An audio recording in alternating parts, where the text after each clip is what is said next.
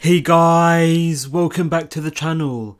Today we'll be talking about massive news of a White House representative being associated with Hedera, and we'll also be discussing how IBM is providing insights for Hedera to improve their overall network. So firstly, I'd like to bring to your attention a clip featuring the co-founder of Hedera, Mance Harmon, and Lehman Baird, where both individuals appeared on the HBAR Bull YouTube channel. So during their appearance on the show, Mance Harmon provided details in regards to how the Hedera Governing Council members will impact the overarching Hedera network and what this could mean for HBAR token holders.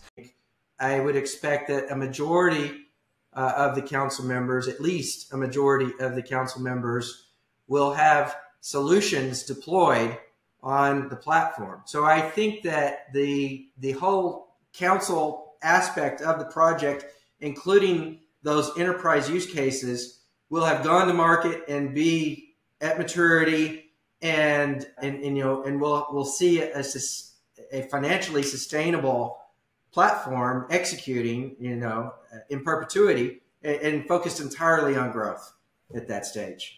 So as mentioned by Harmon, the Hedera Governing Council members will eventually play a key role in a number of developments on Hedera, and also such members of the Hedera Governing Council will also partake in improvements to the overarching Hedera network. So recently, two Hedera Governing Council members actually came forward and provided details surrounding Hedera's improvement proposals, where the two Hedera Governing Council members involved in this development includes both IBM and Boeing, where representatives of both organizations came forward and raised a HIP to recognize and advise for enhancements to the overarching Hedera network. So this tweet here goes into further detail in regards to what the individual noted to, and if we think back to the previous clip, it indicates how the Governing Council members are playing a key role in a number of developments and initiatives surrounding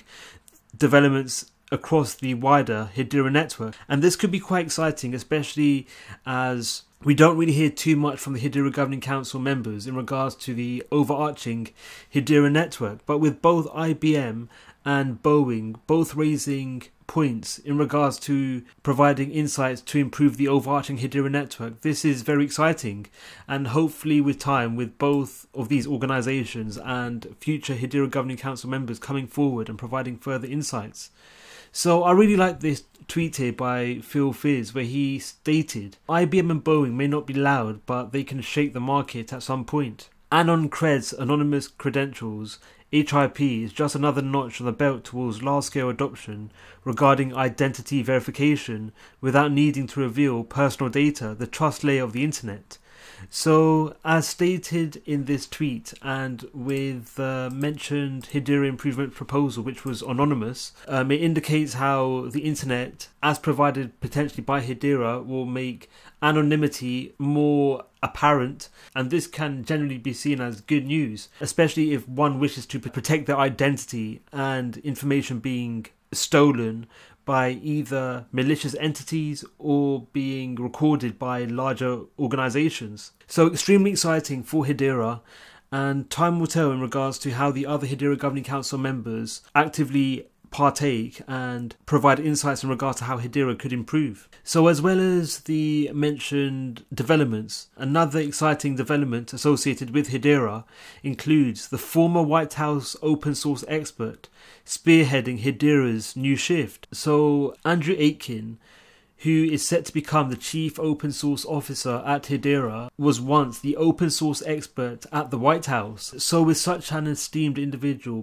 becoming directly involved in the Hedera project, this only spells good news. And with Aitken also having links to the White House and having expertise in open source developments and protocols, this could make Hedera's network a lot more adhering to future laws that regulators may put into effect, and this could put Hedera ahead of the vast majority of other networks on the marketplace, especially when regulation becomes a reality in the near future. So extremely exciting and bullish for Hedera. So Aitken's main responsibility in this new role will be the overseeing and increasing transparency and rebuilding trust in the digital realm particularly with the emergence and adoption of Web3 technologies. So with Aitken potentially overseeing Web3 developments across the Hedera network, this could see Web3 becoming more widespread and developments involving the new protocol becoming more popular across the wider Hedera network.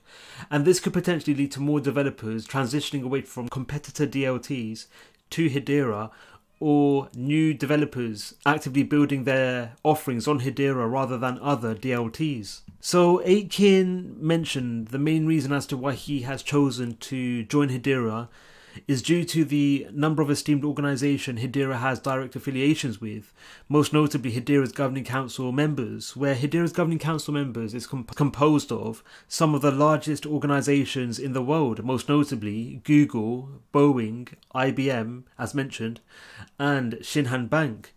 So with such esteemed organisations, it makes no surprise that high level and highly esteemed individuals such as Aitken have chosen to align themselves and work with Hedera in such a senior position. So Aitken actually worked at one of Hedera's governing council members in Wipro, so he may have some degree of knowledge in regards to Hedera as a whole, but extremely exciting all round for Hedera.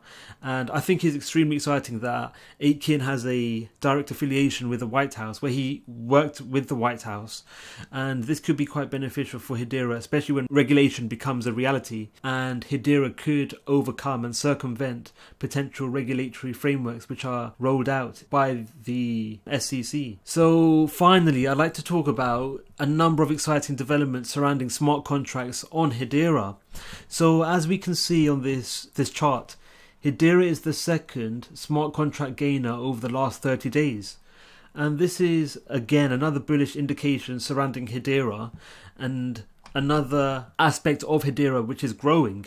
Where, as we've mentioned on this channel on a consistent basis, Hedera is already highly aligned with cross-border payment infrastructure as well as tokenization utilities, but we haven't really seen too much development surrounding smart contracts on Hedera. But with this diagram indicating how Hedera is making strong headwinds within this realm of the DLT sphere, it's extremely exciting, and it makes no surprise really that we're seeing this degree of growth, especially if we look at the innate qualities and benefits associated with Hedera's smart contract service, where Hedera's smart contract service is very unique compared to other DLTs, where Hedera's network offers low fixed rates to validate and enable smart contract validation, and the network is near carbon negative. So it makes no surprise that developers are choosing to build their offerings, especially surrounding smart contracts, on Hedera rather than competitor DLT networks. So smart contracts could be an exciting aspect to look at, to keep an eye on, and all round bullish for Hedera.